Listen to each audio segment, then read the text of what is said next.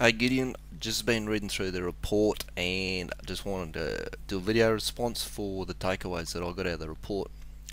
Number one was a story.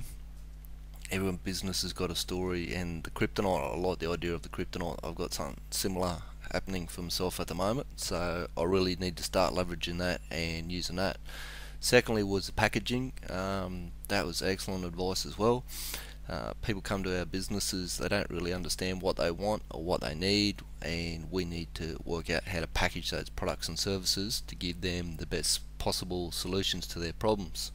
Third one is it's not just about jamming your rate up, making more money. It's about creating real value for the people so that we can really justify the increase in what we charge and give them sensational value for that extra money.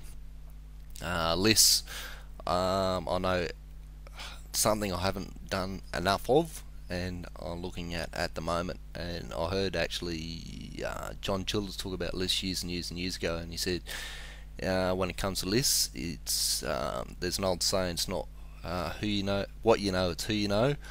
When it comes to lists, it's not who you know, it's who knows you. So very important. Which leads on to the next step, which is clients are the best way to grow your business. So by your clients going out there and spreading that word around for you, that is other people knowing who you are. So when you do email out from that list, and it's got to be quality stuff all the time, not just pitch fest, that people will come and want to buy and read your emails as well. Right, that's pretty much it for me. Thanks again for the video, and speak soon.